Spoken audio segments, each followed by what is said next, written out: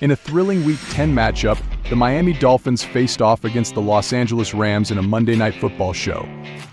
It was a fascinating exchange between two rivals. The Dolphins managed to secure a narrow 23-15 victory, keeping their playoff hopes alive. Tua Tagovailoa threw for 231 yards and 2 touchdowns, but it was the defense that truly shined, with 2 red zone interceptions. The Rams fought hard, with Matthew Stafford connecting with Cooper Kupp for 11 receptions and 104 yards, but it wasn't enough to overcome Miami's defense. A hard-fought battle that saw the Dolphins come out on top. Stay tuned for more highlights and analysis.